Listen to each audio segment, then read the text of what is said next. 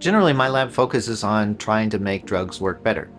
So most people think about the active ingredient in a drug, but there's also all of these inactive ingredients, quote, inactive ingredients. But they're really the thing that is the difference between a drug working and a drug not working. Hi, my name is Eric Appel, and I'm a professor of material science and engineering at Stanford University, and this is why my research matters. We work on what's called drug delivery, and delivery is focused both on getting a drug to the right cell or the right tissue. How do we get drugs to be faster? They need to be faster, or deliver them over longer periods of time if that would improve their safety and efficacy.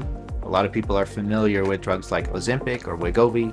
These are specific drugs for type 2 diabetes or weight loss.